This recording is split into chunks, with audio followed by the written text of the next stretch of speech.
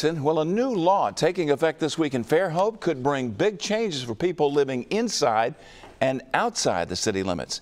Here's Fox 10 News Baldwin County reporter Ashlyn Irons with details. As population continues to grow, some jurisdictions may be shrinking in places like Fairhope. It's all thanks to a new law sponsored by Baldwin County State Senator Chris Elliott. It will freeze Fairhope's police jurisdiction to city limits.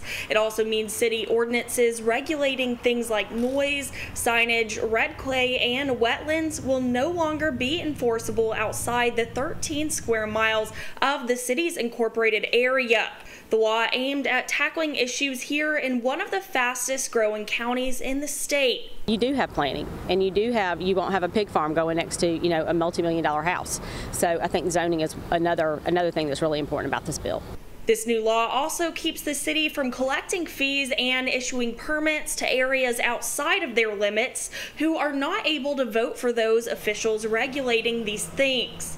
But some say it may also have some potential drawbacks, like higher costs for things like sewer, garbage, and water, and possibly slower emergency service response times for some. The county is a little bit slower than the city, I'm pretty sure, but as long as everything's quiet, everything's good. I think it's going to force us to make some, difficult decisions about, who gets to use our services and coming up with that good annexation plan. The city of Fairhope is working closely with legal counsel as they unpack the complex and multifaceted bill. We're told most folks won't see many changes for at least the next 6 months. Reporting in Fairhope, Ashlyn Irons, Fox 10 News.